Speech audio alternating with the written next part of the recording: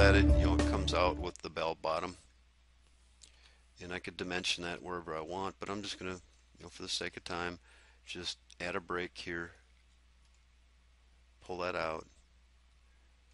I'll just get this down to here and I'll pull this up. That's the shape of my footing. Now what I could do is I could have, on the floor plan you're going to look at a circle and that's going to be your footing. And in 3D you want to show a post footing. Well, what I'm going to do is I'm just going to make this a 1/2 inch. Let me just show you what I got here. So that's going to be basically the outline of my footing. Now I'm not going to bother doing it 1/2 inch all the way down. I just want it to look right on the outside. Again, I've drawn the back side of this object toward the middle of this, toward the left.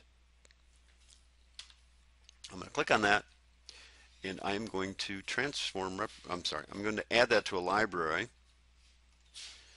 and it's going to look like this in my library. Now I can attach that to any CAD item I want. And again, I'll go in here and rename this. I'll call it my footing.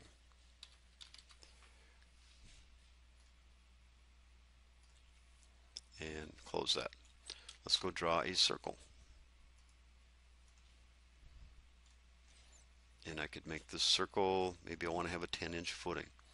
So I'm going to make the diameter of that 10 inches. Actually, I should probably make it, well, 10 inches will work. So there's my footing circle.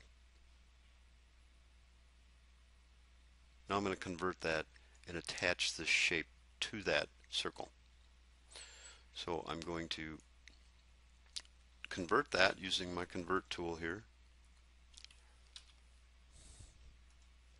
And I'm going to convert that to a molding polyline. Not a 3D, just a molding polyline.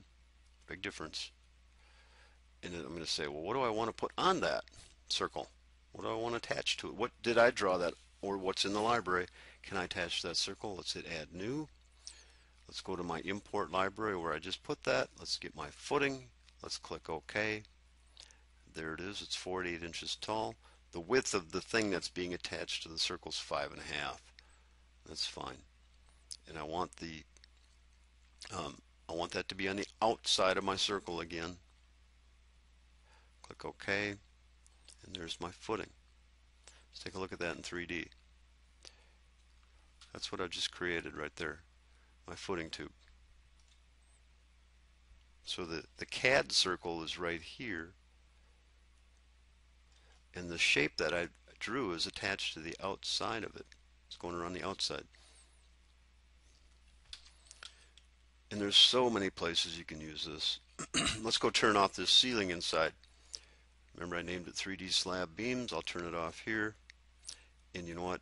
I'm going to go into my overview, and it's off there already. Let's just take a quick look at some of the things you can do with these molding polylines. And